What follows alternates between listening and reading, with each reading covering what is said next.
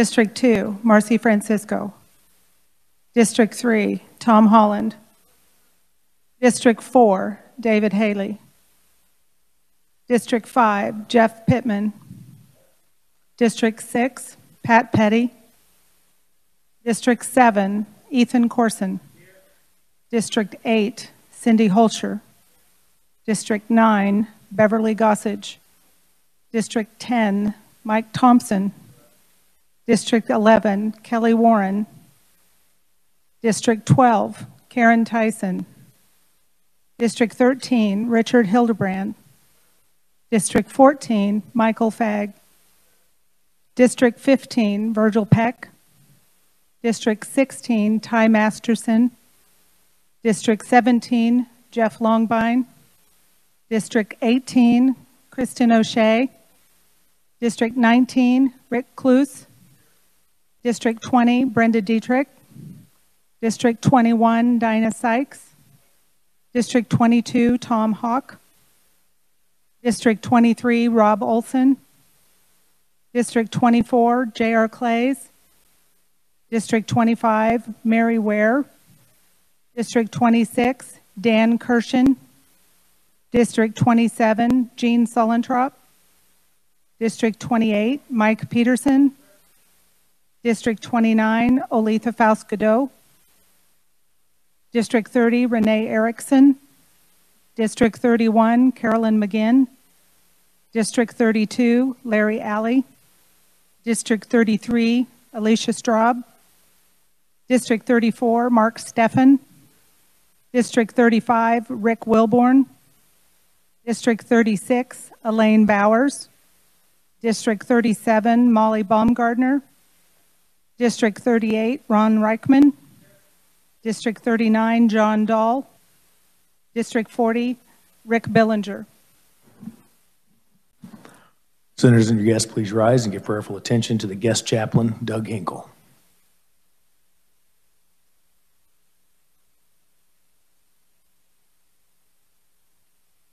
Would you join me in prayer?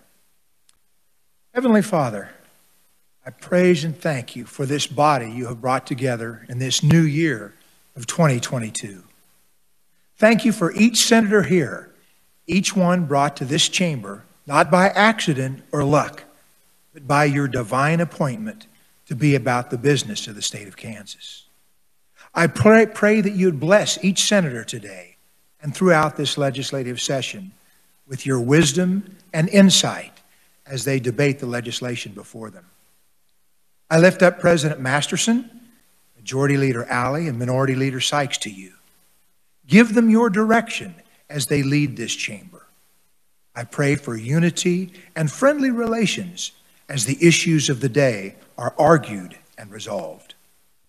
I pray for our governor. Give her your wisdom and your direction as she leads the executive branch of our state's government.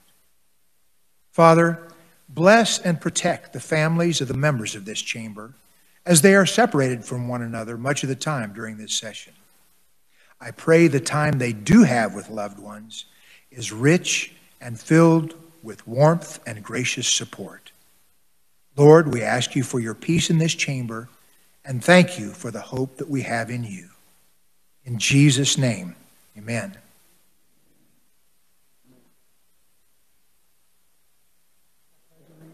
To the flag of the United States of America, to the republic for which it stands, one nation under God, indivisible, with liberty and justice for all.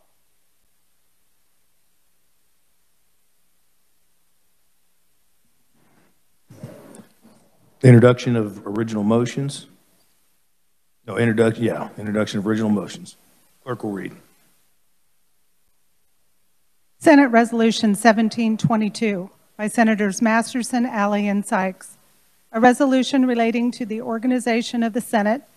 Be it resolved by the Senate of the State of Kansas that the Secretary of the Senate notify the House of Representatives that the Senate is organized with the following officers. Ty Masterson, President. Rick Wilborn, Vice President. Larry Alley, Majority Leader. Dinah Sykes, Minority Leader. Corey Carnahan, Secretary. Don Cackler, Sergeant at Arms. and awaits the pleasure of the House of Representatives. This constitutes introduction of SR 1722.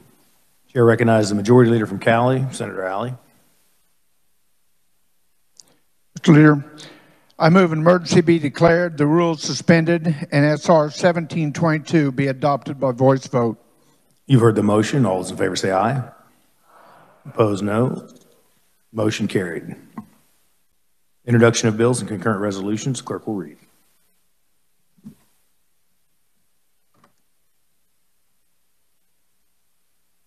Senate Bill 316 by Senator Faust-Godot, an act concerning zoning and planning. Senate Bill 317 by Senator Faust-Godot, an act concerning driver's license. Senate Bill 318 by Senators Bowers, Billinger, and Tyson, an act concerning sales and compensating use tax. Senate Bill 319 by Senator Haley, an act concerning property taxation. Senate Bill 320 by Joint Committee on Corrections and Juvenile Justice Oversight, an act concerning evidence-based programs. Senate Bill 321 by Joint Committee on Corrections and Juvenile Justice Oversight, an act concerning the revised Kansas Juvenile Justice Code. Senate Bill 322 by Joint Committee on Pensions, Investments, and Benefits, an act concerning state property. This constitutes introduction of SB 316 through SB 322. Messages from the governor. Clerk will read.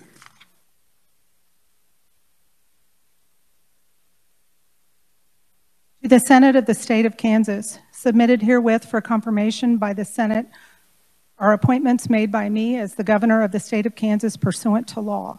Member, Public Employer, Public Employee Relations Board, Jonathan Gilbert. Member, Kansas Development Finance Authority, Monica Holloway. Member, CD2 Banker, State Banking Board, Taylor Height. Regent, Kansas Board of Regents, Wint Winter Jr. Regent, Kansas Board of Regents, Dr. Cynthia Lane. Regent, Kansas Board of Regents, Carl Ice. Shawnee County Attorney Member, State Board of Indigent Defense Services, Michelle Ewert. Johnson County Attorney Member, State Board of Indigent Defense Services, Braden Perry. Public Member, Seat 15, KU Hospital Authority Board of Directors, Jack Newman. CDI, or CD1 Attorney Member, State Board of Indigent Defense Services, Laurel Michael Driscoll. Member, Kansas Development Finance Authority, Chris Donnelly. Public Member number 8, KU Hospital Authority Board of Directors, Debbie Wilkerson. Member, Kansas Development Finance Authority, John Small. Brigadier General, Kansas National Guard, Colonel Jason Nelson. Member, Real Estate Industry Rep, Kansas Human Rights Commission, Jill Green. Member, Governor's Appointee, Capers Board of Trustees, Joe Yun.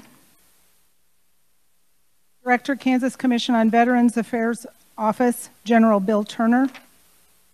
Member, Licensed Appraiser, State Board of Tax Appeals, Devin Sprecher. Member, CD3 Member, Kansas Racing and Gaming Commission, Cheryl Spalding. Member, Public Employee Relations Board, Pat Young. Laura Kelly, Governor. This constitutes introduction of those appointments previously read. Communications from state officers. Clerk will read. Dear President Masterson, during the 2021 interim, I received the reports and communications listed below. This list will appear in the January 10th, 2022 Senate Journal. Sincerely, Corey Carnahan, Secretary of the Senate. These reports will be on file with the Secretary of the Senate and available for review at any time. Good timing. At this time, I would like to introduce Dr. Jennifer McKinney. Thank you for standing. President of Kansas Academy of Family Physicians. Dr. McKinney is a family physician in her hometown of Fredonia. In addition to her service to the community, Dr. McKinney was named the 2021 Rural Health Practitioner of the Year. The Academy sponsors the Doctor of the Day program and provides daily assistance for health concerns here in the Capitol. Please join me in thanking Dr. McKinney and the Academy for providing this outstanding service.